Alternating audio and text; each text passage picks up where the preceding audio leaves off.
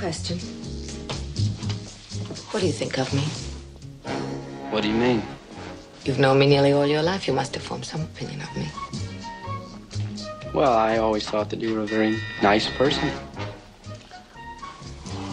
Did you know I was an alcoholic? What? Did you know that?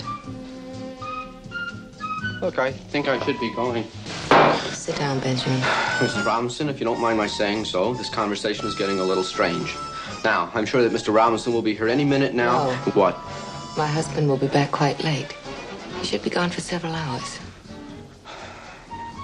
Oh, my God. Pardon? Oh, no, Mrs. Robinson, oh, no. What's wrong? Mrs. Robinson, you didn't expect... What? You didn't really think I'd do something like that. Like what? What do you think? Well, I don't know. For God's sake, Mrs. Robinson.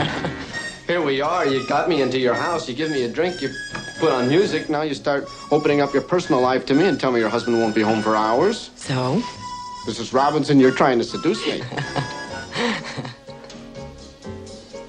Aren't you?